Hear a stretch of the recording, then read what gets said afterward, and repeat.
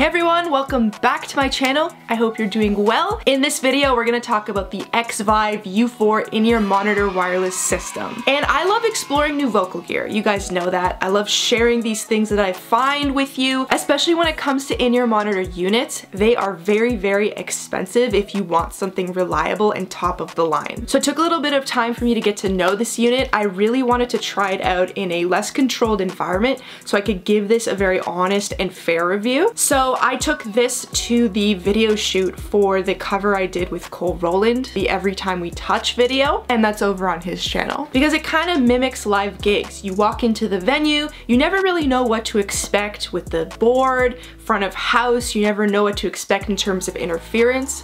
So I wanted to give this as fair of a trial run as I could. So let's open this baby up and see what's inside the box. So when you open the box, it comes in this little package right here, and the unit's on the top, and all the accessories and the instruction booklets are underneath. So this unit's really similar to the U3. It's very, very small and very compact.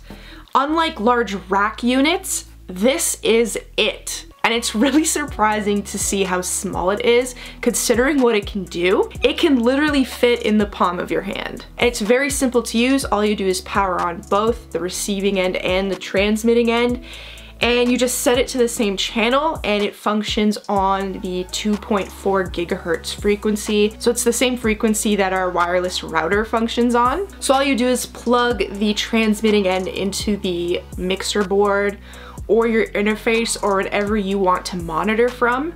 And then your wireless pack hooks onto your belt or your pants, and you plug in your favorite earbuds into the unit. And just to let you guys know, this does not come with earbuds, so you will have to get them separately. So it has 5 hours of battery life, which I think is great. I think it's more than you will need, and you can recharge it using the USB cable that they provide. It also comes with a little carrying case, which I think is very handy so that you're not lugging the box around. And it also comes with an adapter, the XLR to 1/4 inch adapter. And the only thing I can say about this is that when I used it at the video shoot, I plugged the transmitting side into the adapter and that little hook didn't really click in.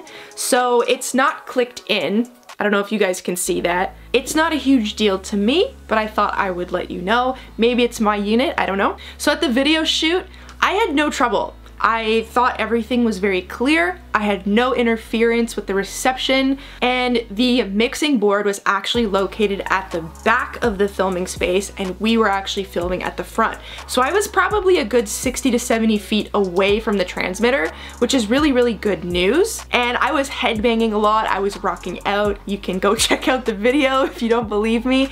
And this little guy held out. I had it clipped on my pants, and it didn't fall. The clip is very, very good. It's very durable. It didn't slip out. So if you're a band that uses a digital mixer on stage with an iPad or tablet, like say the Behringer XR18 unit, this is something that you might experience if you're running U4s. And I want to specifically thank Perfecto de Castro from YouTube for mentioning this. This unit is a Wi-Fi hog because this could actually interfere with your whole digital mixer unit. There have been many U4 users that have experienced this issue. So my best advice is to go into your router settings and switch it to a different channel from your U4 unit, and you should be good to go.